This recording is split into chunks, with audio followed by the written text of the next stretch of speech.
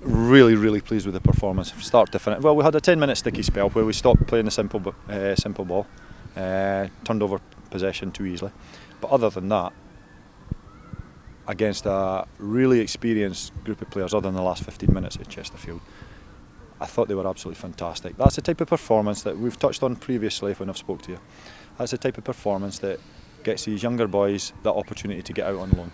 They've proved themselves against good, experienced, seasoned league players that on occasion they can at least match, if not better it. Goals were fantastic.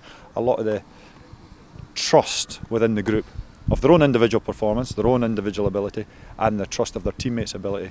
It was evident there today, and I think they moved the ball about, rotated positions really well. I've moaned a few times this season, but I was really pleased after that one. So a good team performance, but individually, Keelan, he's knocking back on that door, and great for him today. Brilliant to get the 90 minutes under his belt. The goals, always as a striker, is a bonus. Great to see the two strikers get the goal, Big Manny getting his goal. I thought Paul Corey was phenomenal in the middle of the park. Young Jack Stubbs coming back in and has created 2 or 3 magnificent crosses into the box we've got a couple of goals from. I thought Ryan Crosdale did that job that anybody watching the game won't remember him, but as a coach you see it, he does the discipline side of the game that allows you to do everything.